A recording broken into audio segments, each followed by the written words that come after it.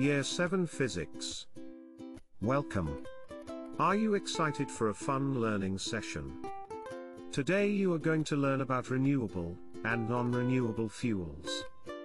Make sure you have your book and a pen before we start. Fuels. A fuel is a substance that contains a store of energy that can be easily transferred, often by being burnt or through atomic decay. Burning a fuel does not create energy, it only transfers it from one form to another.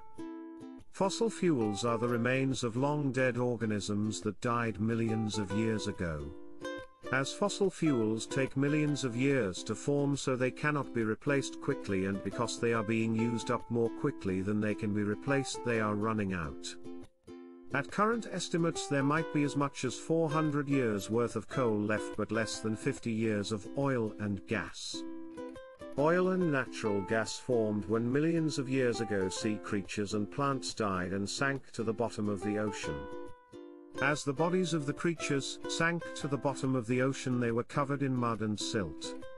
Over time, more and more layers of mud and sand were laid down. Over time, more and more layers were added, and under the pressure of the weight and the lack of oxygen to decay in the dead organisms were turned into fossil fuels. Due to the uncertain future of fossil fuels, it has been necessary to search for alternatives.